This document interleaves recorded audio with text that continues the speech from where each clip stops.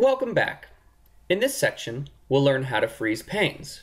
Freezing panes will allow us to freeze certain sections of the spreadsheet, usually a header and one or two columns, so that we can navigate around the rest of the sheet without getting lost.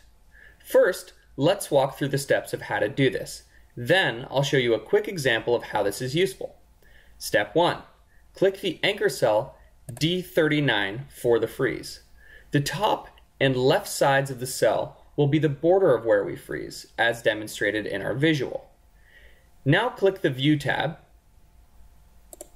Freeze Panes, and Freeze Panes. Now scroll around.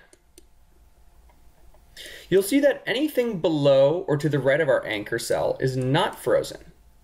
Now let's undo the freeze. To eliminate this format, simply go back to the View tab, click Freeze Panes, and Unfreeze Panes. Now let's look at another example. Go to the top of the spreadsheet to cell B2. Now freeze the panes. Scroll around. It makes the content of the spreadsheet easier to read if we can always see the title and the left columns which show the lecture content.